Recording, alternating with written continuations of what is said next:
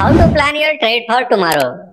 To understand it, let's go to screen. If price opens above 18,300 level, then our first target will be 18,335 level and second target will be 18,375 level and third target will be 18,430 level. If price opens below 18,260 level, then in downside our first target will be 18,220 level and second target will be 18,180 level and third target will be 18,120 level. In this way you can plan your trade for tomorrow. For daily market update, you can subscribe to our channel.